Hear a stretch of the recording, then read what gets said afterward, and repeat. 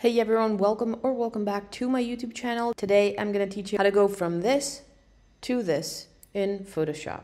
So let's jump right into it. You want to open up your image in Photoshop. The first thing you're going to do is just duplicate your image. You can do that, duplicate your layer. You can do that by pressing Command J on a Mac, Control J on a PC. Otherwise, just drag the layer to this little plus sign and it will create a copy for you. Next, you're going to go to Filter, Blur, and you're going to add a bunch of blur. Now you can choose which type of blur you want depending on the final effect, but we're going to go with a motion blur. And we're going to add quite a bit of motion blur, something like 200 could work for this. Press OK. We're then going to click on this little white rectangle, which is the mask of the effect. And we're going to grab our soft brush. We're going to make sure it's on a low flow, something like 4 or 3%.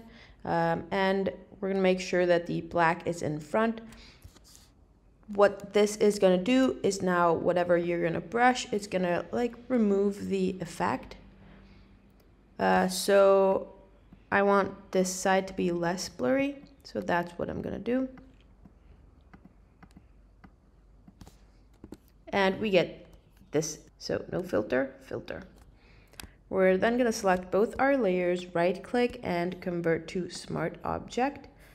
This way, when you double click on your smart object icon over here in the layers, you can go back to having the layers separate. That way you can change the blur amount, you can change the layer mask and all that stuff.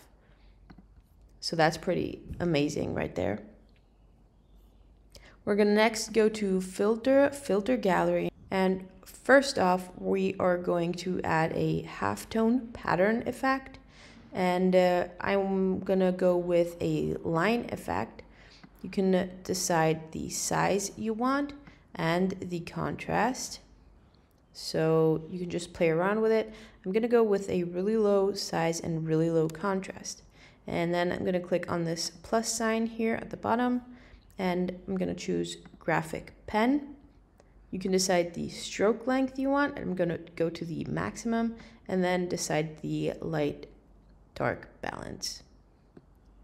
And I'm going to go with something like this. And we're at the stroke direction, we're going to go horizontal like the halftone pattern.